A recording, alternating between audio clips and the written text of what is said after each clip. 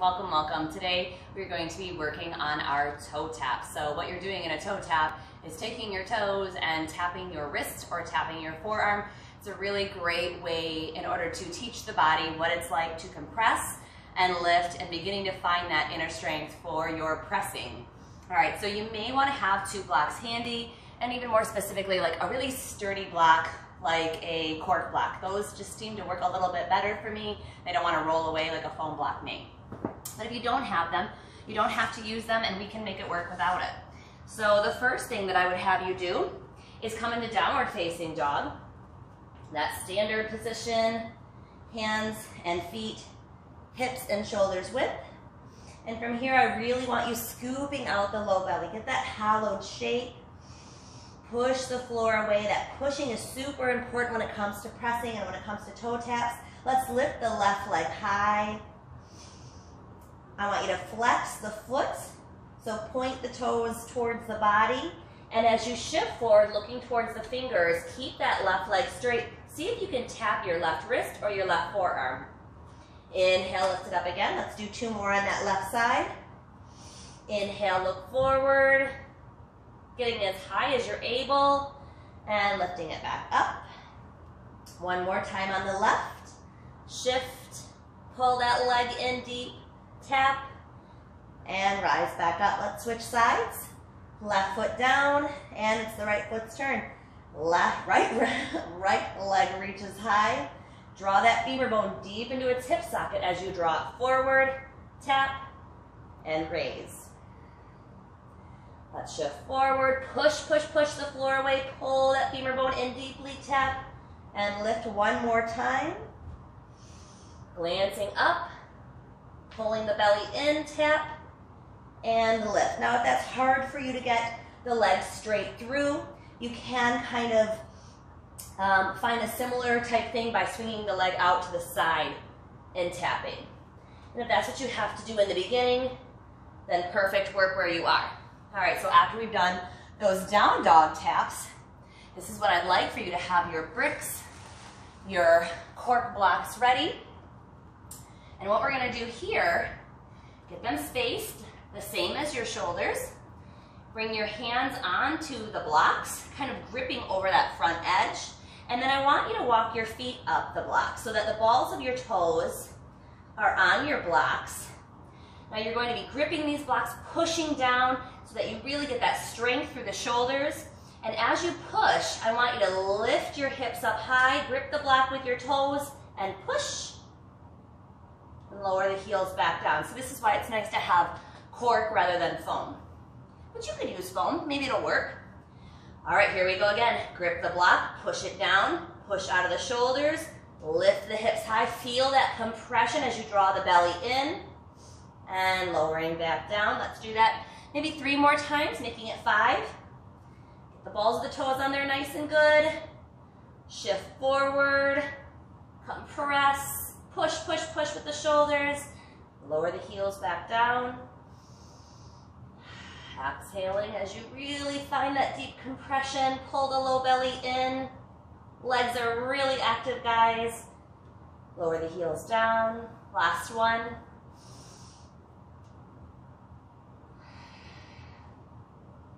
And lowering back down. Very nice. Whew. Alrighty.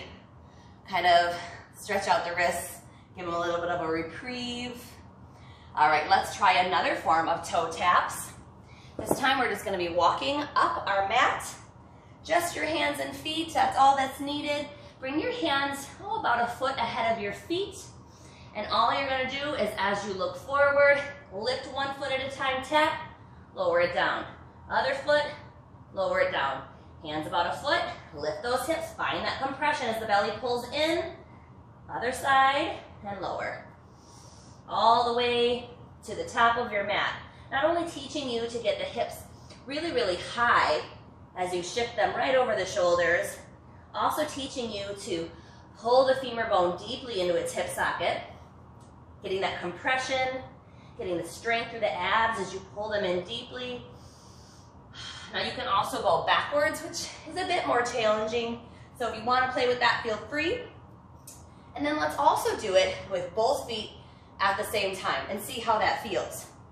What's most important here is that you keep pushing out of the shoulders. If you just got the hands down and you're not finding that deep pressure, that deep push, it's not gonna float.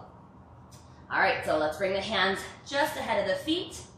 As you suck the low belly in, bring the weight into the heel of the hand, push, tap, and lower. Just little tiny, little floats up. Now if you're thinking, Kelsey, my toes ain't floating up. Believe me, mine did not either. Not for the first few years even. So when I first began, this is more what it looked like. I bring my hands in front of my feet. My teacher told me to float my feet up, and I had to bend the knees and jump. And bend the knees and jump. It was more of a hop than it was a float, but this takes time and consistency and practice. It's something that your body really has to learn from repeatedly doing and doing. So don't give up if after even a month or two of trying this and you're like, I'm not getting it. That's okay, you have to keep showing up, train these muscles, teach them what to do. So let's do it together. Start at the back of your mat so you have a lot of length.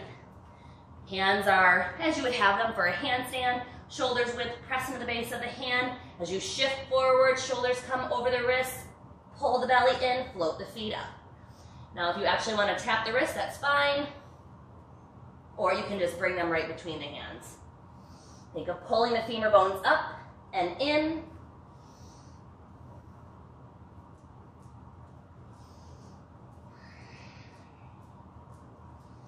All right, there we go. So that's how you will do it if you are going to go with just your hands and your feet forward and backward on your mat. All right, so one more thing that we can do, if you're still not quite getting it, another drill, you can start with standing on your block. This you could probably do with foam. Always like cork because it doesn't roll away on you. Bring your hands down. Now what's nice is if you can get that full forward fold, the hamstrings nice and open. You really got to have some open hamstrings for pressing. So lots of forward folds first. Bring your hands down. Now this already has your hips very, very high, so it can feel a little spooky. Strong arms, strong shoulders, and just bring one foot forward, tap the wrist.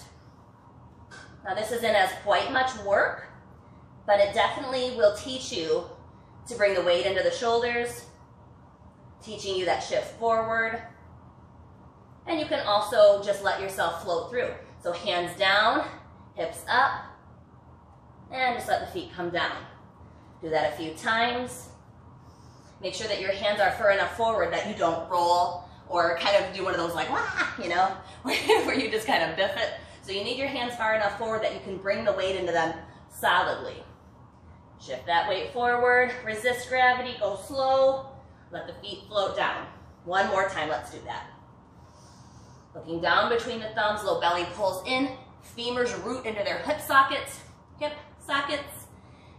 And here we go, one more float, slow, slow, slow, resist. And down we go.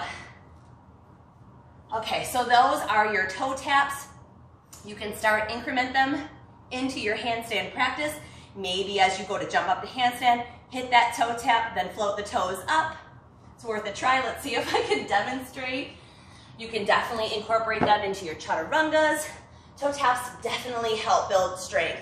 So start incrementing these, you know what I'm trying to say, into your practice a couple of times a week and really watch how your strength is going to improve. All right, so here we go. Let's do a toe tap before we press up. Bring that weight into the hands. Lift, tap.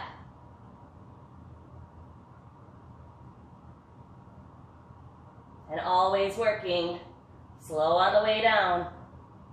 Tap. I promise you, when I first started working toe taps, they seemed completely impossible, and I was thinking, I don't know why I'm doing these. It's not working, but they do work. With time and consistency and that desire, you'll get them too. So keep coming to your mat, work your hardest, and you'll get it too. Tag me on Instagram if you're working it, guys. I want to cheer for you. If you haven't already, subscribe to my channel. Give this video a thumbs up so you can practice those toe taps again and again. Share it with your friends. I really appreciate it, guys. Take care. Namaste.